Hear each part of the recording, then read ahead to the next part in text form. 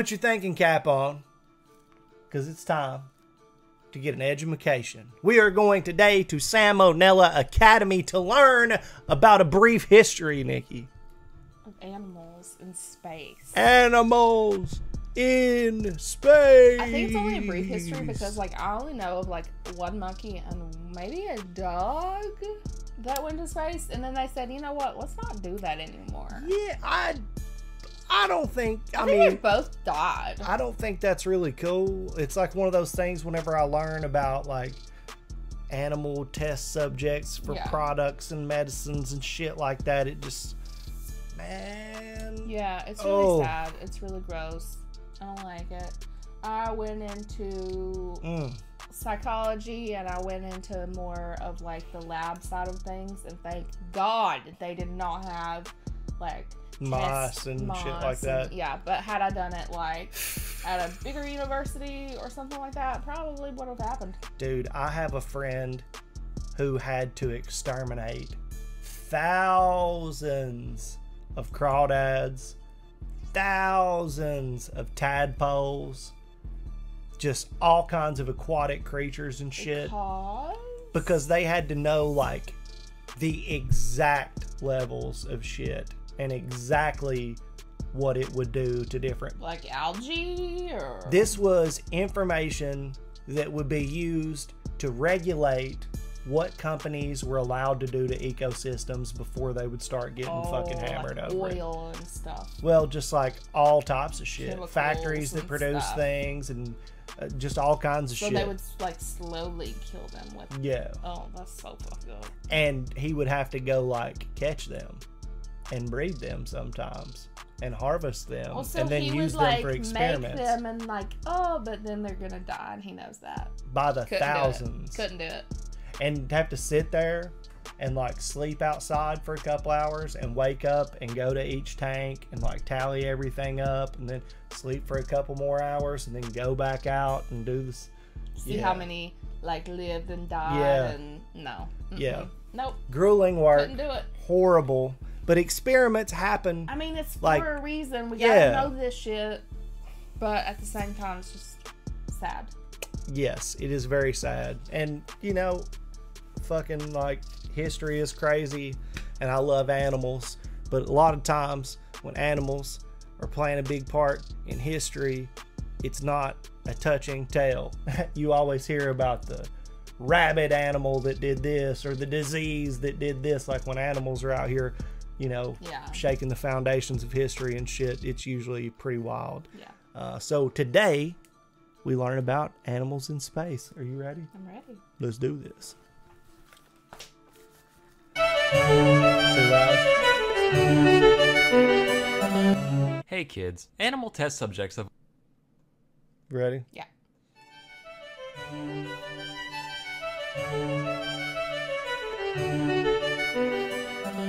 Hey kids, animal test subjects have always been an important facet of science, since they allow us to study physiology in more destructive ways than we could get away with on humans. So it should come as no surprise that, over the years, there's been a lot of creatures haphazardly thrown at the cosmos against their will. Here's a bunch of smelly animals that achieved more in their short lives than you ever will. Quick disclaimer, this is by no means a comprehensive list, not even close, we'd be here all day if it was. More so just a highlight reel of the ones I found the most interesting. So the Great Zoo in the Sky was first founded in 1947 when the US launched a craft containing a bunch of fruit flies 68 miles into the air in order to see what kind of horrible mutants would get made from all the cosmic radiation up there. Unfortunately, they were totally fine, so the Earth was like, hey, living things can go into space and not die instantly, supple. And the next year they decided to send up a rhesus macaque named Albert, which it seems kind of like jumping the gun to go from barely alive specks to basically a person in one step. If it were me, I would have thrown like a frog or a gerbil in between there, but whatever, I'm no cosmopolitan. Whoa. Anyway, Albert died of suffocation on the way up and never really made it to space alive. Dude. Fun fact, this rocket was actually a V-2 missile stolen from the Germans after World War II. I didn't so know just that. in case any of you have any sympathy for those Nazi characters, they're technically responsible for the death of a poor innocent space monkey. Pretty condemning if you ask me. But I guess the US felt pretty bad about about it, so they decided to deal with their grief by naming the next monkey Albert 2. Pretty unhealthy coping mechanism according to my shrink, but she also thinks Punk is dead, so what does she know? This True. Albert actually made it into space alive through a grand effort incorporating all the incredible cutting-edge technology that the atomic era had to offer. And after all that, they goofed on the parachute, so Albert 2 turned into a fine red mist on impact, which just goes to prove the age-old adage, you can lead a monkey to space, but you can't make him land. There were a few more Alberts after this. Albert 3 fucking exploded. Albert 4 made it up, but he had another tissue paper parachute what don't work for heck, so he's out. Albert 5, yet again, bad chute, liquefied on impact, until finally, in 1951, on Albert number 6, they figured out how to make a big blanket that consistently makes you not immediately die when you fall from the sky. And the monkey was recovered alive from the capsule, alongside his 11 mouse roommates. Of course, he died 2 hours later, but hey, still counts. Earlier that same year, Russia launched two little pupniks named Tsigan and Dzik, both of whom came back unharmed. These two were the first vertebrates to ever leave Earth and come back alive. Then in 57, the Reds snagged another achievement by putting the first living thing into orbit, besides the bacteria clinging to Sputnik 1, but they're losers, we don't talk about them. Specifically, they launched one brave and daring dog from the streets of Moscow, probably the most famous animal to ever go into space. You know its name well. That dog is, of course, Airbud. Unlike those other guys we talked about, Laika was never planned to be recovered intact, since we barely knew how to put something into orbit by this time, let alone bring it back. But they still wanted to make sure she stayed alive long enough to at least reach space. So before the mission, they put her through the most rigorous canine space camp that Russia had to offer, throwing her in a centrifuge for a while to get her used to G-force, making her cage progressively smaller to get her used to cramped spaces, which made her just not shit anymore at all, but that's a different story. They also switched her diet to a special high nutrition gel that she would have eaten after takeoff, you know, had her brain not crapped out from overheating within the first few hours. In 59, the US strapped 2 monkeys to the nose cone of a Jupiter missile and actually got them back alive afterwards, which is crazy mostly because these things withstood 38 Gs of acceleration. For context, that's the force that makes even trained pilots lose consciousness times 4, or this thing times 12, or roughly the same forced experience when you realize that's not a normal speed bump, but one of those evil tiny ones that ruin your life. You know the ones. Well, that's what you get for doing 25 near a hospital, Sam. Well, hey, good thing I'm already here considering the ballistics test that just went down between the roof of my car and my frickin' skull.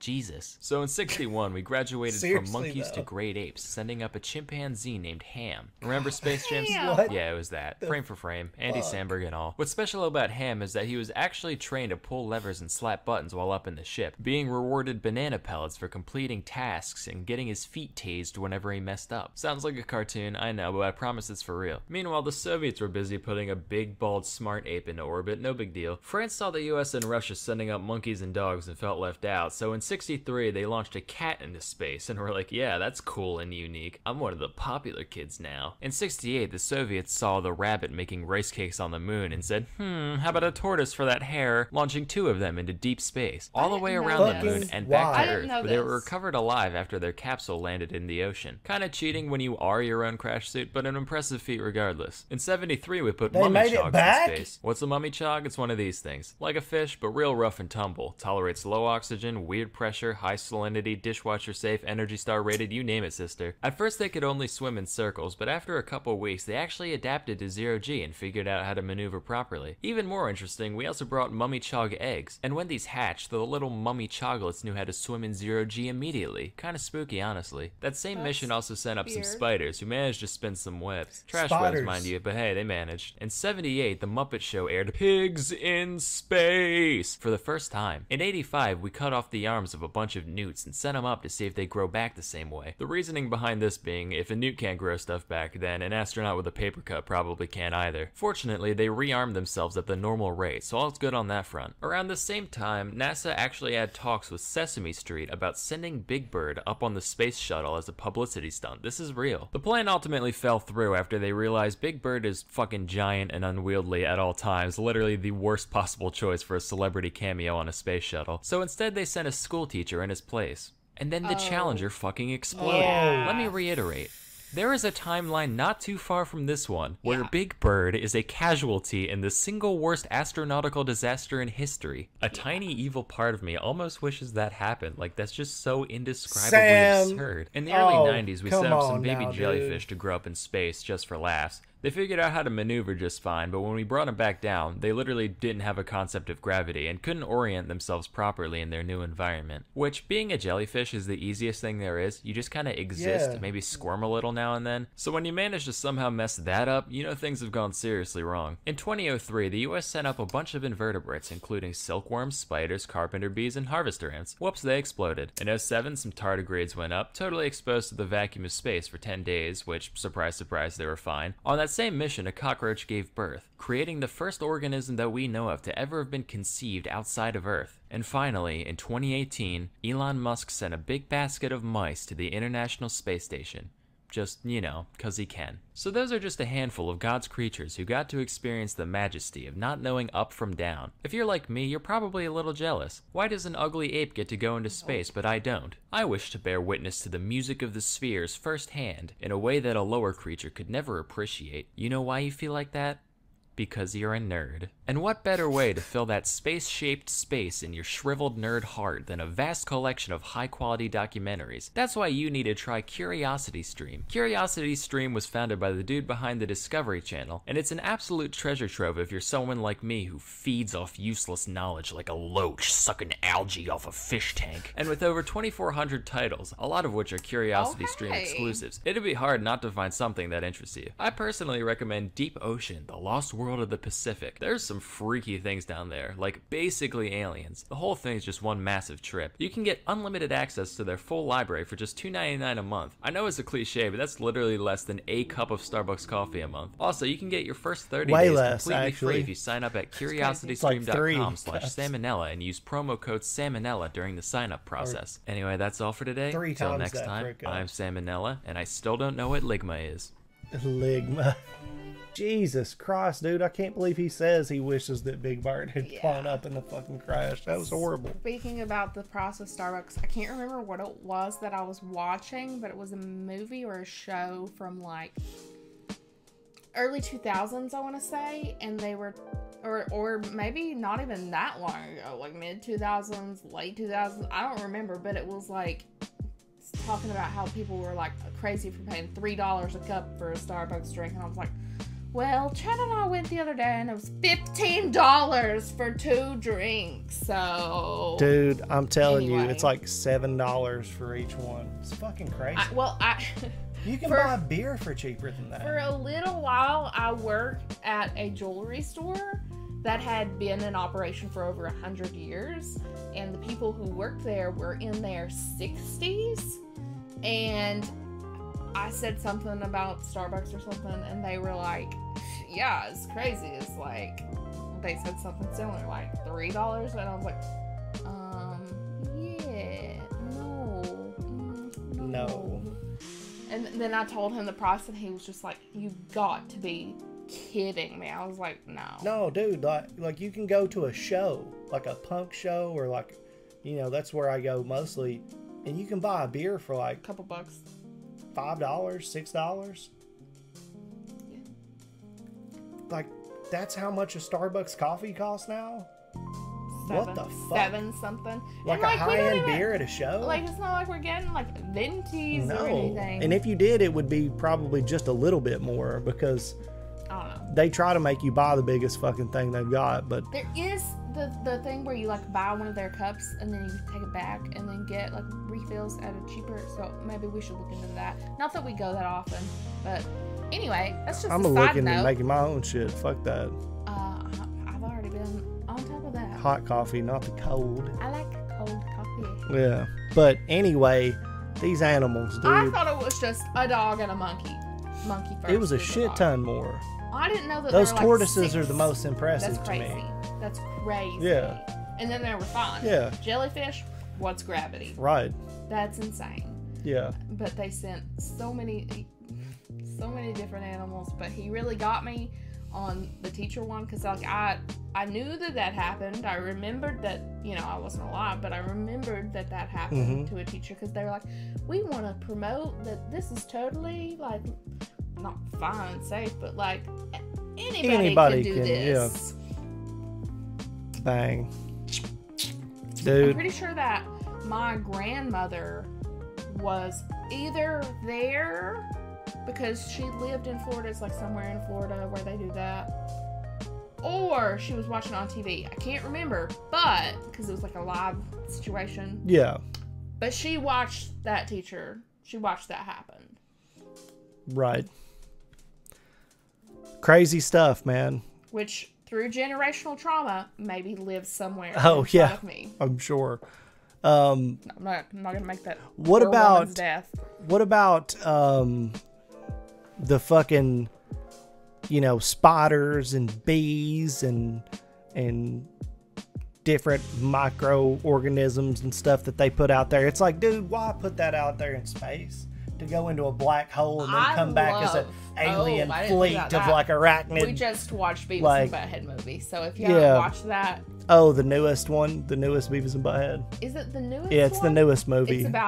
It's about space. Yeah, time travel and stuff. Travel, but it's very funny. Why shoot those things out there? Like, they're here and we dealing with that. We're dealing with that shit here. We didn't even know about black holes and stuff like that. Like, when people talk about bringing back shit from space, or like an asteroid is hit or whatever, or they're even like, you know, an alien species. Something that shouldn't be wherever. Well, it's like, what kind of viruses do they got that we're not ready for? Or what kind of bacteria? Yeah, I don't ever think about that. What kind of bacteria could be in this fucking specimen that they bring back? I mean, it's really smart for you to think about. I just don't. I mean, there's shit in sci-fi about stuff like that, you know? Like, Venom came from space. Like, Venom is a sentient organism. Or when they have, like, prehistoric stuff.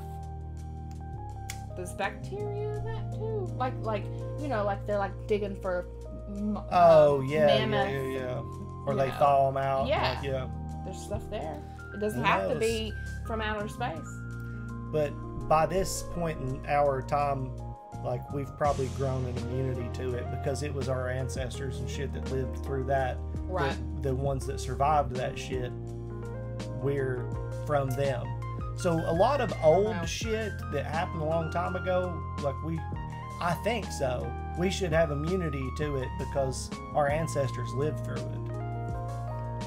You know what I'm saying? Maybe some people's, but maybe not. Like, I don't know. You know what I mean? I don't know. I don't know either. I'm not a scientist. Anyway, this was an interesting video.